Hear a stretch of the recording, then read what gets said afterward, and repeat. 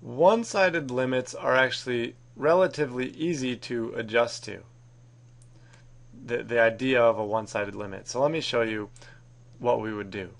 If we wanted to look at what happens as we approach 3 from just one side, so from numbers less than 3. Well, this would mean that as we're getting closer and closer to 3, the function is getting closer and closer to the height of that hole, which is labeled as 4. So, if we wanted to indicate that with notation, we would write the limit as x approaches 3, and we'd write a little negative superscript, just like that, of f of x, our function here, and this would be equal to 4.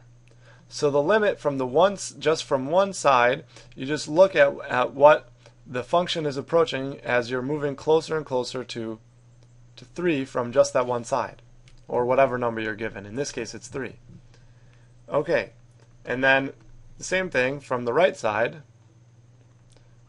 the limit as x approaches 3, and then we just write a positive superscript of the function.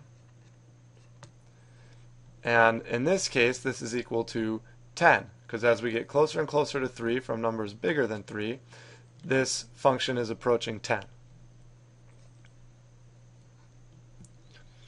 Okay, and that's it. There's really not too much to one-sided limits.